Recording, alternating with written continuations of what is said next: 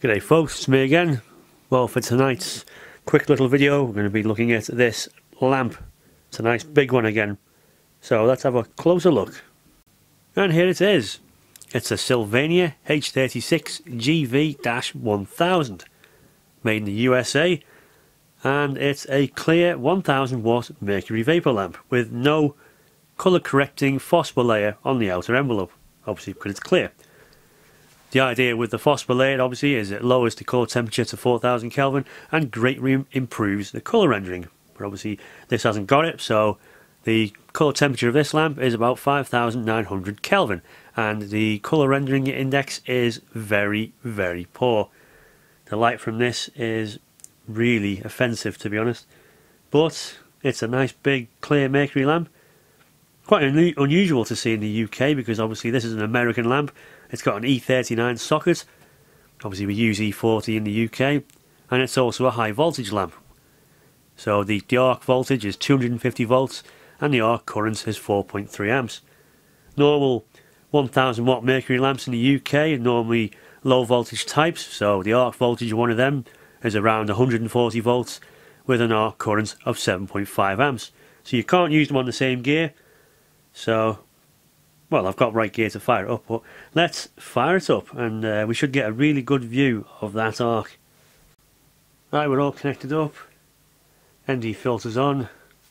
Ignition in 3, 2, 1, go. You can see it starts off in the low pressure stage, and then as the pressure increases, the arc will decrease in thickness until it gets to the high pressure phase, and then that's very blue. 7 amps, 22 volts, sorry. Starts off really low voltage.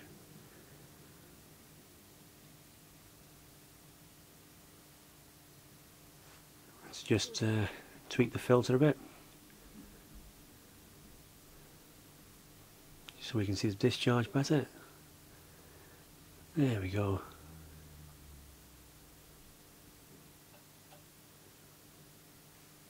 I might fast forward this. We can see some mercury evaporating there. Up to 28 volts, still 7 amps, 29, 30 volts, 31, 32. You can already visibly see the discharge column is thinning out as the pressure increases. 40 volts, 50 volts, we're going up now.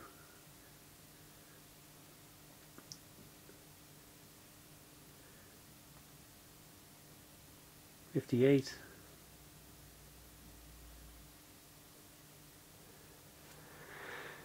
Bit more ND.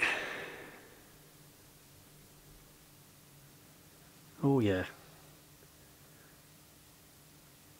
62 volts at 6.8 amps. So it does take quite a while to run up. Oh, and that's getting bright. Very bright.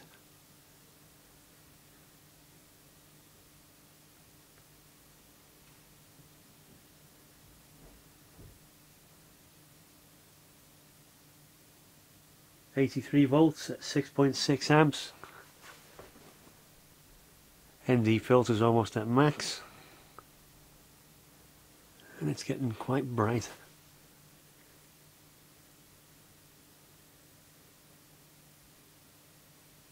100 volts, 6.3 amps.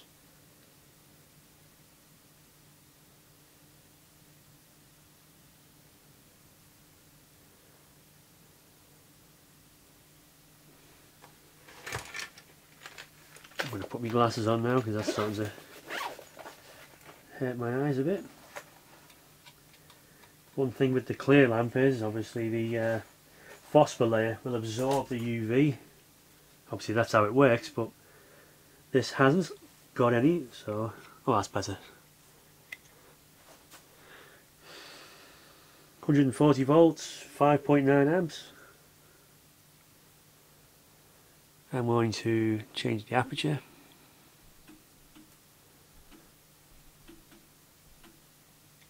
go F16.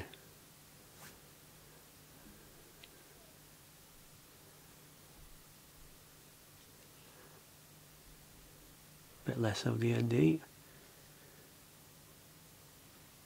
5.5 amps, 175 volts. So we're almost there. Horrible light quality though. The thing about lamps like this is the colour rendering is just horrible. I mean, you look at skin and it makes skin look horrible.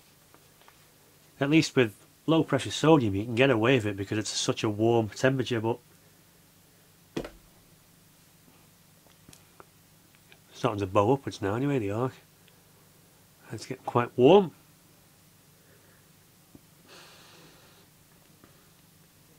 $230 volts, 4.6 amps, getting very close now.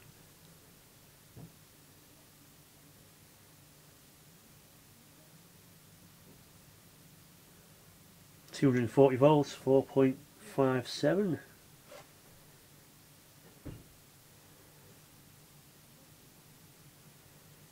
Almost at full power. Total power draw from the mains, from the gear, is 1200 watts.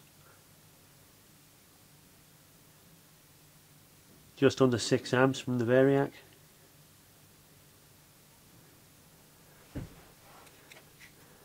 Bit more ND. Obviously that's how bright it is if you wind the ND off. If you wind it back in, you can see the arc stream.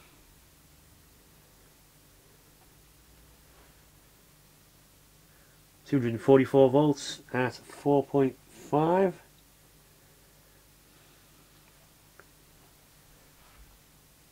That's at full power. Almost.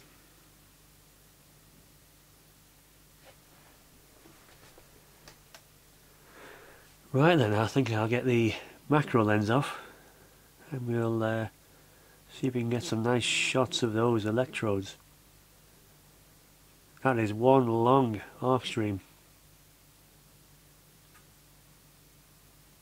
Right then, macro lens time. Right, we've got the macro on and we can observe one of the electrodes there.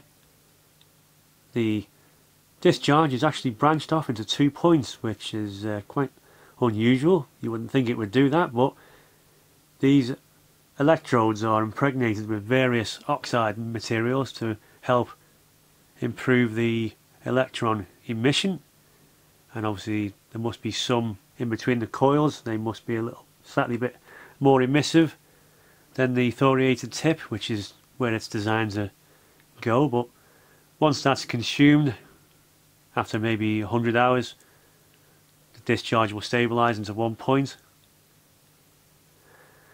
Sometimes you can actually see on new lamps the arc stream actually dances around the electrode. There's a video of that on my channel somewhere. I took that years ago. I think it's called something like the arc stream dance. Yeah, so if you're interested in that, you can check it out. I'll put the link in the description if I can remember. Anyway, I hope you found that interesting. Thanks for watching if you're still here, and be sure to check back later because I've got some other interesting lamps I might do a video on if I can be bothered. What I'm going to do now is I'm going to completely open the variable ND and then I'm going to switch it off. Actually, I'm going to reduce the aperture as well, just so you can see how much the electrodes glow. I'm going to turn the power off. No, still too much ND, but anyway, thanks for watching. Bye bye now.